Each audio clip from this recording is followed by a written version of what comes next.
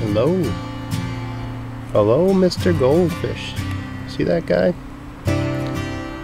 I thought all my goldfish had died, but it looks like at least one survived. At least twice as big as he was last year. Welcome to the spring. It's the first time I've seen any sort of signs of life in this pond. I literally thought all my goldfish had died. Looks like one has made it.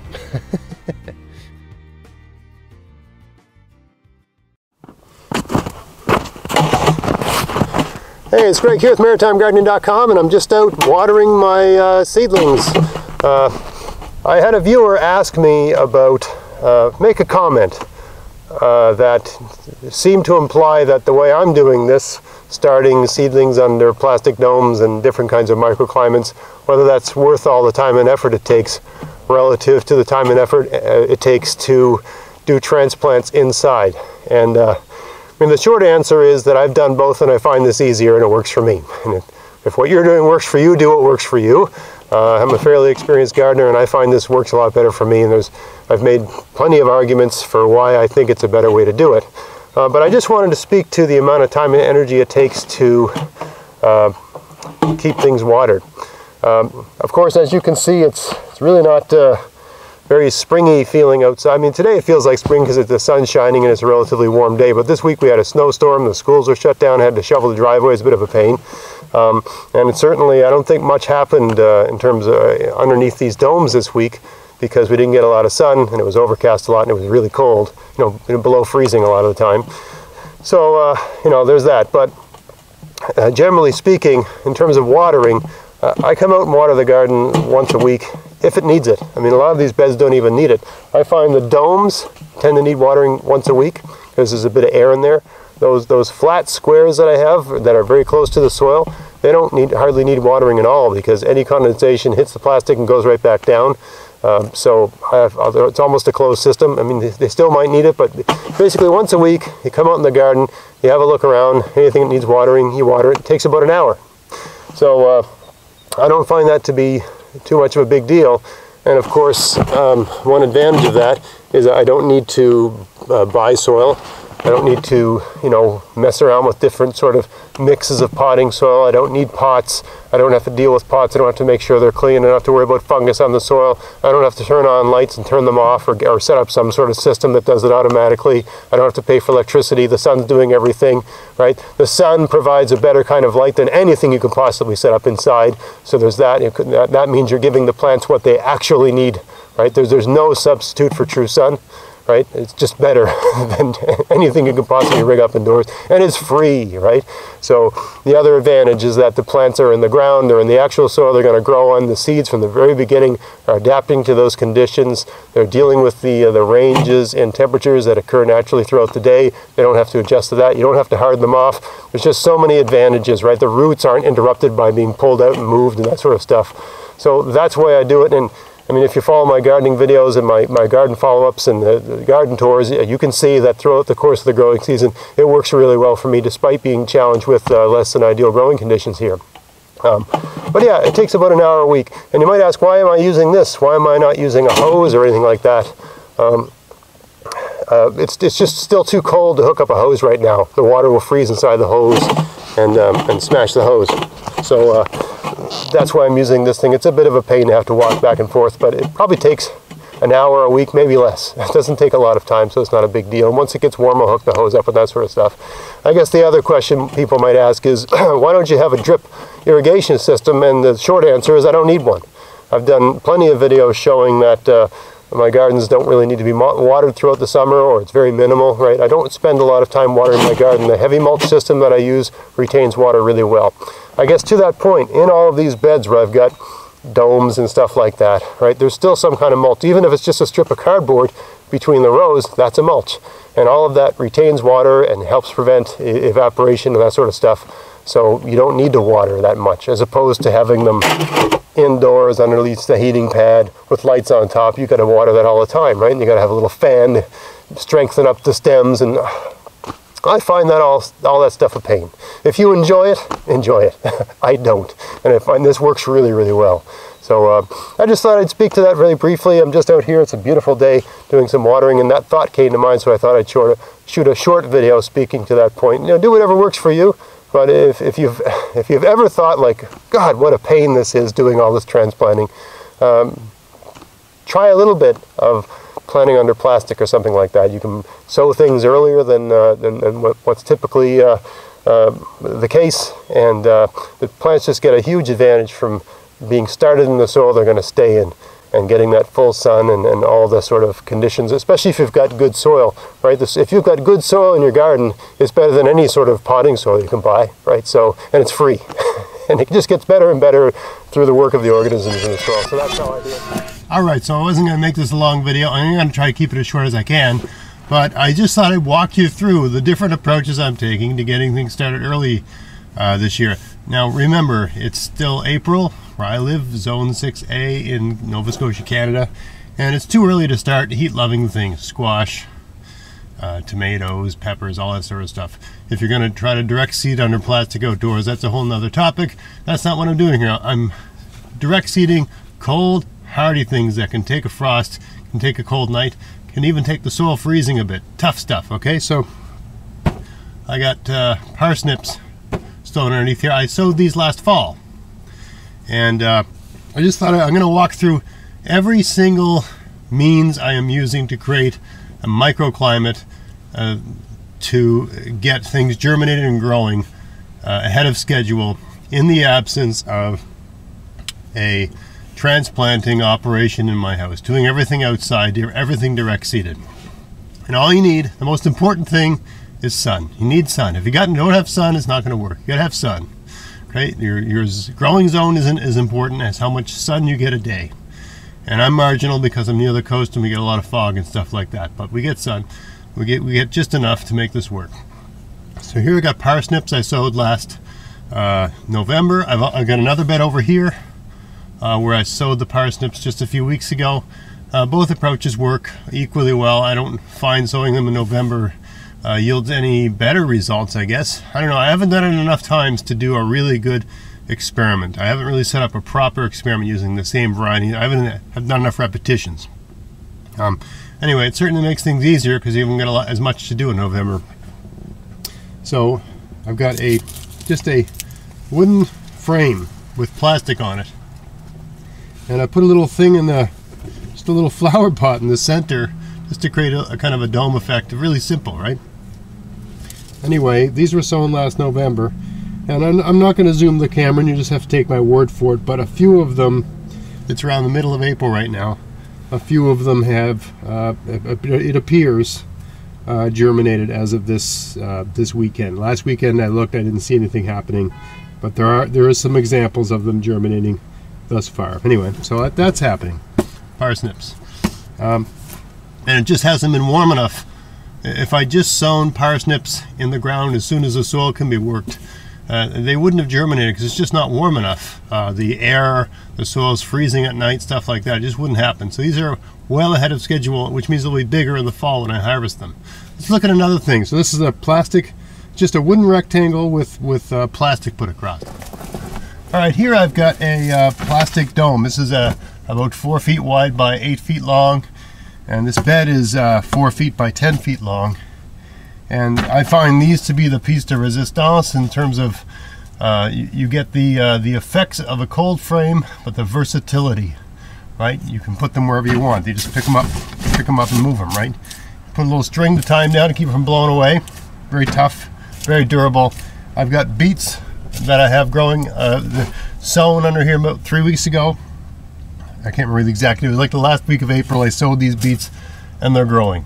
And that was despite having a snowstorm this week. They're still doing fine and coming along just great. I water them once a week, doing great. Here I've just got a piece of an old storm window that somebody threw away, and I've got it stretched, sort of nailed, not exactly nailed to, but I've got a video on how I made this thing. I just made a frame out of 2x8, 2x10, and I've got it angled towards south. And there's arugula growing underneath this. Let me see if I can zoom it in, show you. I don't know how well it comes across on camera. But there's There's some green. There you go, Sela. There's some green in there. So that's germinated. And without this little microclimate, that wouldn't have germinated. It's just too darn cold for that sort of thing to happen right now.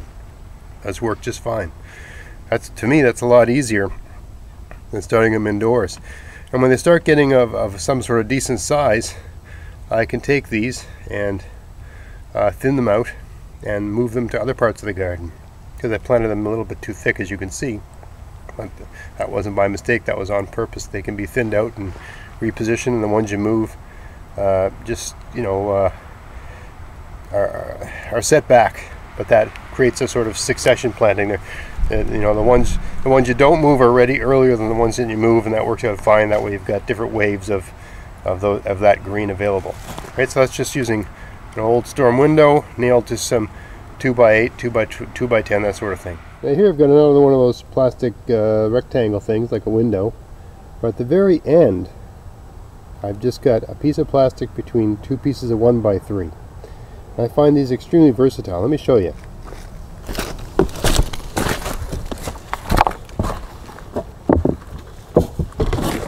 So it's just like this, right? You can roll it up, or you can make it any width you want. I find this a good size. I tend to space my rows about a hand width apart. So this is enough for about 2 rows of something. If you were going to just put 2 rows in a garden and you wanted to get them started early, you just put one of these over. It's got a really low profile. It warms the soil up really well. Doesn't tend to pick up wind. If you don't want it to blow away, if wind's an issue for you, like it is for me, you just stick some rocks on it like that. It's got such a low profile, it won't pick up the wind. That's all you got to do. Here's a dome I made using wood instead of the wire remesh that the other ones are made of. I just thought I'd try that for the sake of proving the point you don't need a truck. You know, these are all materials you can fit into a small car. I drive a Kia Forte, tiny little compact car, and this is all stuff you can jam in the trunk, and you know, the wood's up in the front seat with you. But anyway, you can build a domed frame without a pickup truck if you want to. I don't know how long this will last, but this is year 2 for it. It seems to be doing fine. I haven't have to do any repairs or anything this year, so we'll see how it goes. This is a little thing I set up. These are just, again, those plastic rectangles, but I put, as you can see there's pieces of wood across the top to hold it up. And I had a whole bunch of mulch. So actually the soil level is about 6 to 8 inches below the plastic. So in effect, I've turned this slightly raised bed into a temporary cold frame with a bit of a sunken, I guess it's sunken only insofar as there's mulch. The mulch level, I would say, is about 6 inches high. So the soil level is 6 inches below the very top of the mulch. I got this little valley here, and you know things grow well in valleys. That's why, like, you know, you always think about valleys are associated with excellent growing conditions. So you just create a little tiny valley, and then you put a little plastic over the top to create a sort of extra warm place. And I've got peas sown here, and I think they'll be going very, very soon if I can get a few more days of sunlight like this. Here I've got just about as low bar an approach to creating a microclimate as you can imagine. It's just a piece of plastic and thrown over the soil. I got some peas sown here, and the soil in this bed it's not even thawed down. It's barely thawed down an inch. There's like the top inch of the soil is thawed, and the rest is frozen. I know it looks nice outside, but everything was covered in snow just a couple days ago. So it's frozen about an inch all the way down. So all I've done was I loosened up some of the soil on the top, I put some seeds down, and I put this plastic over the top and watered it. And I don't know, about 2 weeks they should germinate. Right, it's against the fence here, so I can train the peas up the fence, that sort of thing, right? Just a piece of plastic, weighted down with some sticks and some rocks and stuff like that. There's a stick here. I'll show you.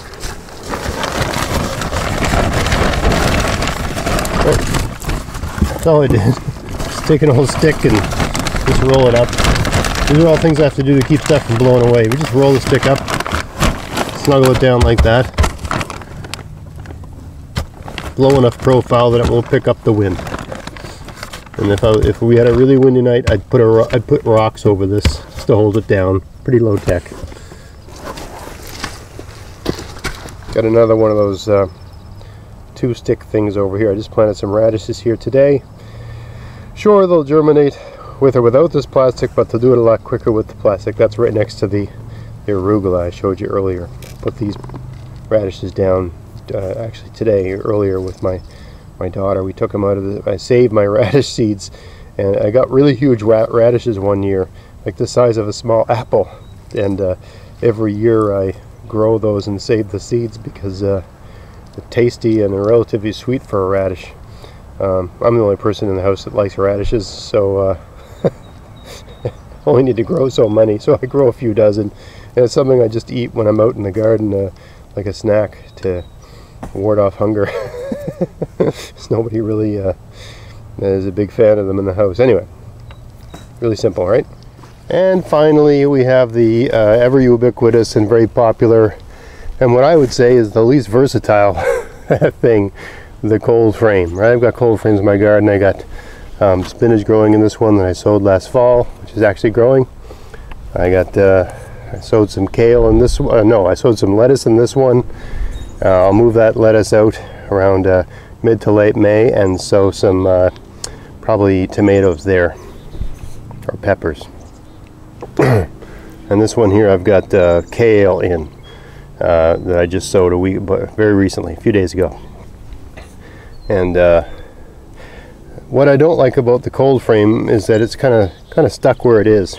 Right, the plastic domes, I can move them and work them in the right crop rotations. But the problem with the plastic domes is they're very large, and I mean, you know, I've got a forest behind my garden, so I can just throw things in the woods basically when I'm not using them. But if I was in a suburban area, the domes, the hoop houses would be kind of useless. You know, these are stationary, and you still have to work a crop rotation into them somehow. So at least one of these this year is not going to be a heat-loving plant. You know, after I take so like for instance, let's say we do it with this one. This is kale. Once the kale is a good size and I can move it to other beds once it's warm, and, you know, I've got a bit of good head start with my kale. I'm going to plant maybe, I can't remember which one I'm going to do this with. I'm going to plant beans, just to give that soil a break and have a little rotation. You would never normally grow beans in a cold frame, because a cold frame is basically a greenhouse, a hothouse.